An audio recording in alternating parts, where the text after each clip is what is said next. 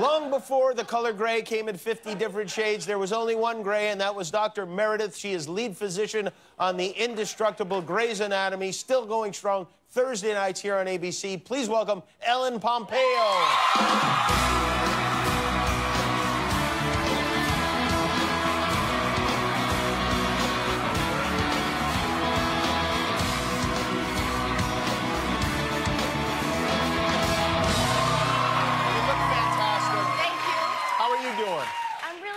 You were talking about all of my favorite things. What are your favorite things? Gays, cakes, and donuts. Gays, cakes, and donuts. Yeah, that pretty much covers it. Yeah, both of which I don't touch anymore. What about football? Because I know you are from... Wait, which? The cake and the donuts. Okay, the cakes and the donuts. Yeah, I still occasionally rub a gay. You have to. It's good luck. I want to ask you about, because I know you and your husband, Chris, are both from Massachusetts, how you reacted to the Super Bowl on Sunday. Did you care? It was his birthday. Oh, no. Yes. Oh, that's a double whammy, isn't it? Yeah, but you know what I say? What? That's what they get for supporting the giant Cheeto in charge. That's karma for you, Belichick. Did they support him, or did he decide they supported him? They didn't announce him. So you were rooting against the Patriots? No, I didn't say that. Oh, I see. Okay, interesting. So when you say it was his birthday, was it like actually the day of his birth? Yes. Was there a party that day? Yeah, there was a Super Bowl / birthday party, and by the time, it was time to take the cake out and sing, it was becoming obvious that it wasn't going to go in a good direction. So it was a very somber rendition When exactly of Happy did you give him the cake? It was like there were 3 minutes left. Oh, or something. Really? Yeah, it was pretty bad. And did he make the right wish? I guess he didn't make the right wish, did he? It was bad. Well, that's terrible. I know. Well, but the better news is you and your husband had a baby boy since the last time I saw you. Photograph you posting. They're wearing matching outfits. Did you get him the matching outfits? No, he did. He buys. He buys. That's Eli Christopher, and he buys all of his clothes. Chris does. And what you can't see in that picture is I bought Eli a gold chain so he could match his dad. Oh, you can't see the chain? You can't see the chain, but... By the way, it's a little weird for a Patriots fan to name his kid Eli, isn't it? I mean, shouldn't you go... Did you have to bring that up? Tom Brady or something like that? Wait, did we talk about this? No. Oh, my God, it was a whole thing. Yeah, sure, it's a little odd. Yeah. Yeah. But every name that I presented, he didn't like, I see. And so Chris's last name is Ivory. And it's a specific, it begins with a vowel and ends with a vowel. So there aren't many first names that sound good with Ivory. It has to flow, Gotcha. And I didn't want to do another Chris Ivory. Uh-huh. So I wanted a different name. And none of the names, I wanted to go for the typical greaseball names. Rocco, Marcello, all the Italian names. Yeah, why not? He was like, he didn't like those. So Eli was like literally like the 75th name. Uh-huh. And of course he said, you know that Eli Manning is the quarterback of the Giants or something, right? Yeah. I was just like, I can't. But I think I had beat him down, and somehow I won. Well, I think we know why his birthday went the way it did.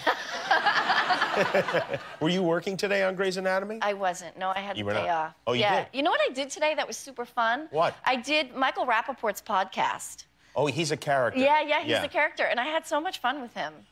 He attacks me every once in a while on his podcast, and I ran into him at a store, and I said, I don't mind, because he's such a character, and I said, you ball buster. And, what does he go after you about? Oh, whatever, it doesn't matter, usually Howard Stern-related things, yeah. Okay, he's jealous. Yeah, he's jealous. Of course he's jealous. Yes, and you're more handsome also. See, now I'm gonna get it again.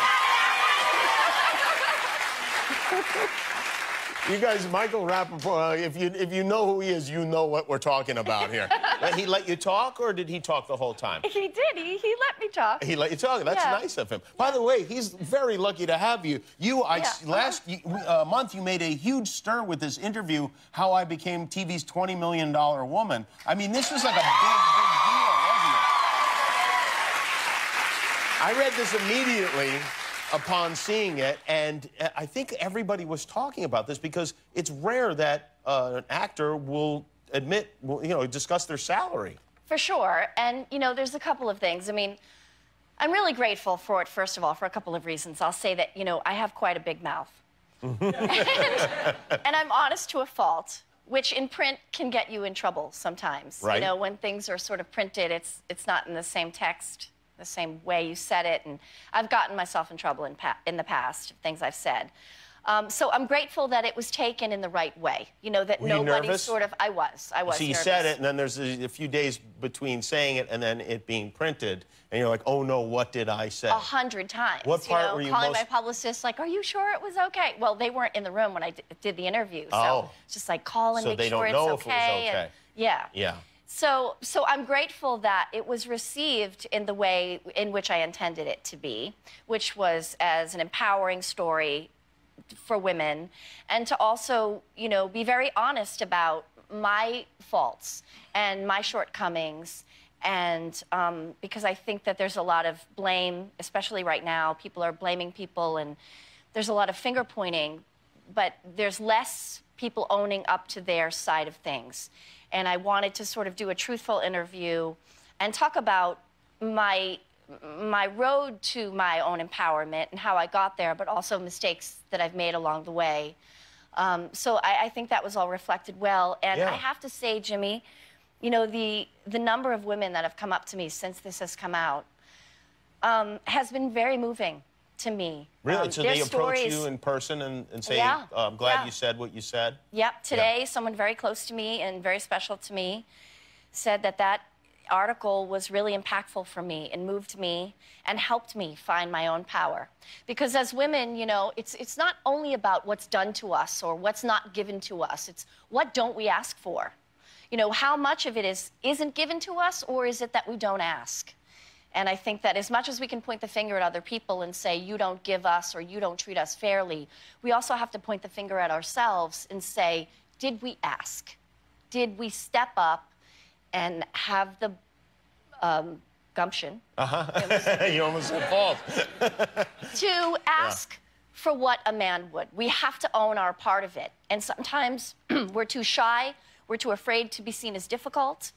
To really speak our minds. So I'm grateful for all of it. I think as an actor also there's a certain amount of insecurity that goes along with doing this for a living, that maybe you feel like, oh, I shouldn't be. I mean, because obviously whatever you make is a lot of money. I mean, and you compare it to people you grew up with and people you know, and then you go, well, this is obscene, really. But then you realize, oh, but the company I work for is making this amount of money, and my fellow actors are making this amount of money, and I should make this amount of money. And did you do that for yourself, or was it in cooperation with your agent, or really was that a personal decision?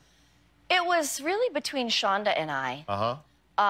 And, you know, the decision to keep the show going or not, because she moved to Netflix. Right. And so did I want to be involved in the show if she wasn't there? And what did her move to Netflix mean? You know, how present would she be or wouldn't she be? Right. So there was a lot of conversations. I have two amazing lawyers, but one of them is a woman. And what's the other one? He's a gay.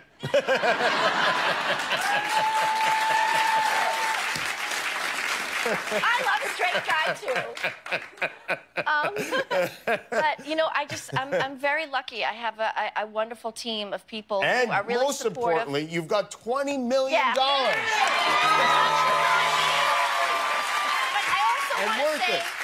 I also want to say, let's just kiss the ring for a minute. I know you'll agree with me. You're not wearing one. That I think I am. Okay. Not this ring. Oh. I think Bob Iger runs an amazing company. And I think it all comes from the top down. And I think that man is a class act and runs this company in a way that is just, I'm really impressed by everything he does. And I think it's reflective from the top down. Was this part of getting the $20 million that you had to say this about Bob? Yes, exactly, yes. But it's true. I think it all starts at the top. And it's all sets an example for, you know, I have to be nice to my kids, I guess, because people are nice to me. Feed them and give them 20 cupcakes. Thank God for Bob, or else you'd be mean to your son, Eli. Exactly. Everything. Yes, thank God for him. Well, but I am very happy for you. I mean, this show is unbelievable. These shows have come and gone. And thank you to the fans. Grey's Anatomy is still right there at the top. Ellen Pompeo, everybody. Grey's Anatomy, Thursday nights on ABC. We'll be right back.